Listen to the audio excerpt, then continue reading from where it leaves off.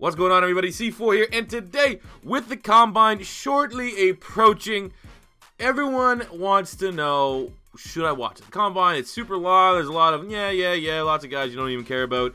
What I'm going to try to do for you today is give you the top 10 players that aren't necessarily on all the first round mock drafts. I mean, if you're really invested in the offseason, you probably know most of the first round prospects, a couple guys maybe in the second round. But outside of that, there's only so many guys. Half the guys that usually go in the first round, they always seem to skip the Combine, they wait for their pro day. So what I'm going to try to give you today is 10 players that could severely boost their stock by having a very strong Combine that you need to watch. You should try to go out of your way to, find out when they are doing their testing and clue in. Just see what happens. Maybe they're a need for your team and you want to get the extra edge when you're talking to your buddies. So that is what I'm going to try to do here today. For the 10, it's just in alphabetical order. I was looking at the list and I was still, I probably could have made 15 if I really wanted to, but I try my best to narrow it down to 10 prospects. So first one up is Jair Alexander, the corner from Louisville, 5'11", 195 pounds. Basically only played half the season this year in 2017, but in 2016 he had 40 tackles, 5 interceptions, and 9 pass deflections, and legitimately was considered one of the top corners in college. But then, obviously with the injury in 17, a lot of people are kind of just, glazing over him, like, oh yeah, he's a guy.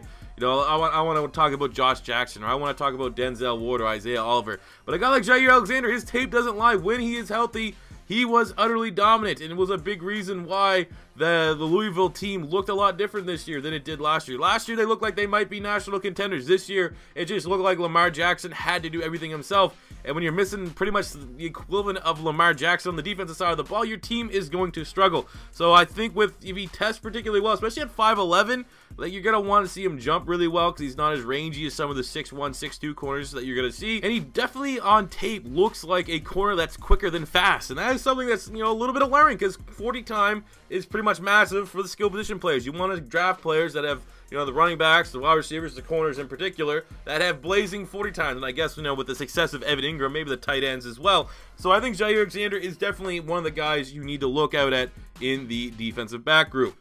Go to number 9. It is going to be Taven Bryan, the defensive tackle from Florida, 6'5", 295 pounds, converted offensive lineman, and he was utterly dominant. His stats, nothing eye-popping. He had 37 tackles, 6 tackles for loss, and 4 sacks. But this was a down year for my Florida Gators, and if you looked at that defense, that does have still a lot of talent.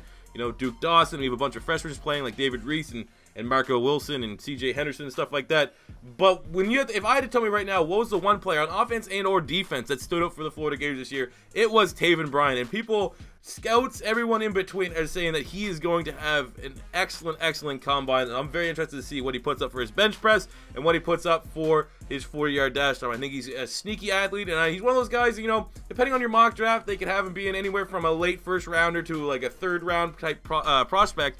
I think, defensive tackle is wide open this year. I think, after Vita Valle, you got Deron Payne, Mo Hurst, it's still a little bit of a logjam. I think if one guy has a dominant Combine, he could surpass all the others and be regarded as the #1 defensive tackle in this year's draft class. And I think Taven Bryan has the potential, and of all the D tackles, I think Deron Payne also will have a very interesting Combine. But I'm hitching my wagon to the Florida Gator. Going to number 8, sticking with my Gators, it is Antonio Callaway, the wide receiver from Florida, 5'11", 200 pounds. In 2017, he basically got caught up in a scandal involving credit card fraud pretty much, and got kicked off the team. In 2016, though, he had 54 catches, 720 yards, and 5 touchdowns. Now, I would say in terms of an athlete, he could have a chance at running one of the fastest 40-yard dash times out of all the wide receivers. His hands are really good. His route running, for a guy that's, kind of regarded as a burner, if you will, is really high. He's going to surprise people with his route running, kind of like James Washington out of Oklahoma State did at the Senior Bowl. But he's so dumb. He's like Randy Gregory levels of stupid. He would have him on, because he was such a great athlete, we would have him on special teams. And his awareness and his football IQ was so low, man. I don't know how many times he fair caught the ball with no one around him within the red zone. It would be on the 5, he would fair catch it. It was so brutal. But in terms of an athletic prospect coming in with all these tags, a great Combine can certainly kind of mitigate that. Kind of think of, when Tyreek Hill was coming out. Of course, Tyreek Hill punched like a pregnant girlfriend, had all those red flags. But when you're fast, when you're like a, you know, I don't think even Tyreek went to the combine. If he did, we would have known a lot about it. But it's pro day and stuff like that.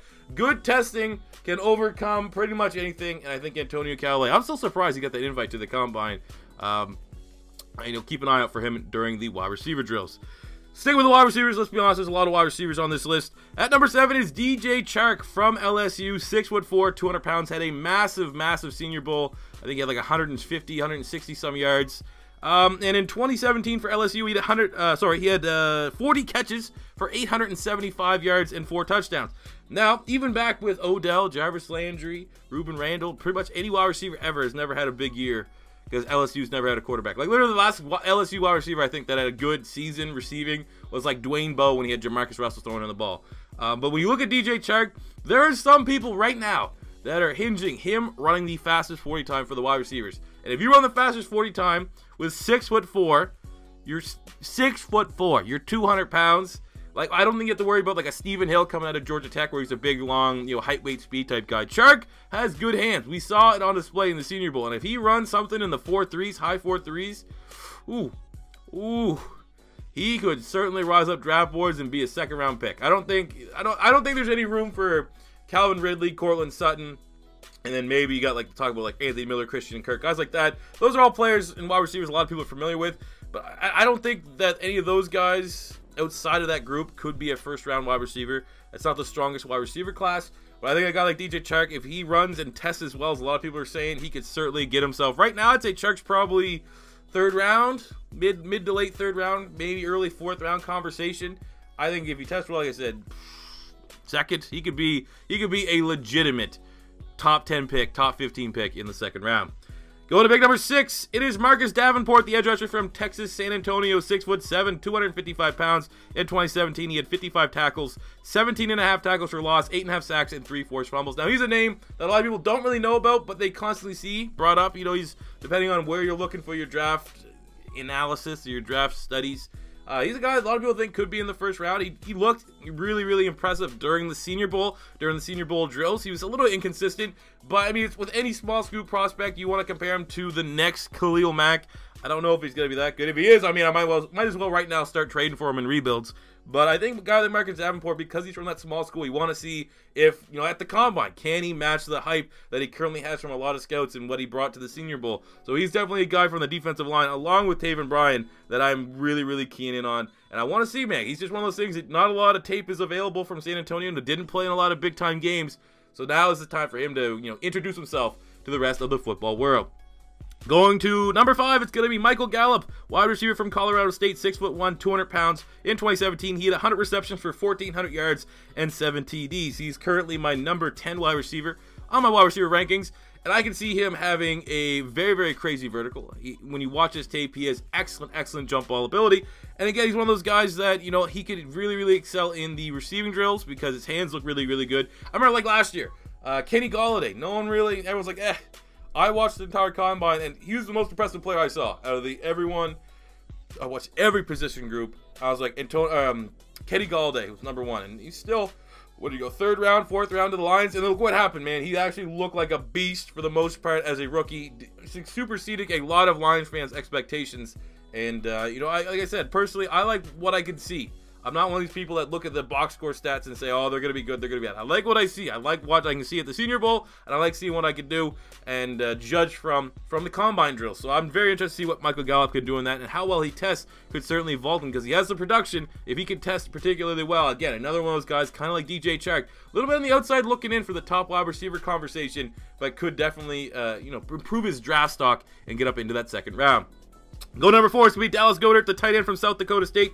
6'5", 255 pounds. In 2017, he had 72 catches for 1,100 yards and 7 touchdowns. Again, another small school, kind of like Marcus Davenport. Not a whole lot of tape on him, but if you ever watch his highlight videos, this guy here is a human highlight machine. His catches are simply ridiculous. He might have the best hands out of any player in this year's draft class. Be it any defensive back that thinks crazy, any wide receivers. I think Dallas Goedert might have the craziest hands.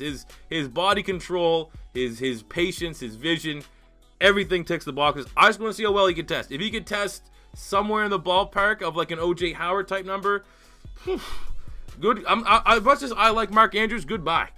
He will be your #1 tight end. So because for me personally in my rankings, I have Mark Andrews as a #1 tight end. If a guy like Goddard can test particularly well, he's just, the Carson Wentz in me. The guy that just doesn't matter where you come from. If it looks good, it smells good, it's probably going to taste good. You know what I'm saying? So that's what I kind of feel like with Dallas Goedert. No homo. Going to number 3, it's going to be Shaquem Griffin, the outside linebacker from UCF, 6'1", 225 pounds. Yes, he's the guy that's missing a limb, and originally didn't even get a combine invite, which is utterly disgusting. I tweeted my disapproval on that on Twitter. In 2017, listen, this guy here didn't get a combine invite clearly because he has missing half an arm. 2017, 74 tackles, 13.5 tackles for loss, 7 sacks, was part of the undefeated UCF Knights. In 2016, 92 tackles, 20 tackles for loss, and 11.5 sacks. This guy here is an NFL player. That is NFL production. And I even think, worst case, with his limitations, if Jason Pierre-Paul can still play, can still get paid big-time money, Shaquem Griffin can make an NFL roster. I think, definitely will probably have to start his way as a special teamer and work his way up, but he could be a role player right away. So I definitely think, I'm just pulling for him, man. He's definitely the feel-good story. And the production, it's just one of those things, personally, the production and the fact that he's still getting disrespected with that production, it was kind of shocking to me. So I really hope that he goes out and absolutely dominates the combine. I mean, athletically speaking, I don't know how well he's going to test. I don't know if he's going to shock the world with his 40 time or his agility drills or his jumping or anything like that. But he's definitely a guy that belongs on an NFL roster come this coming September.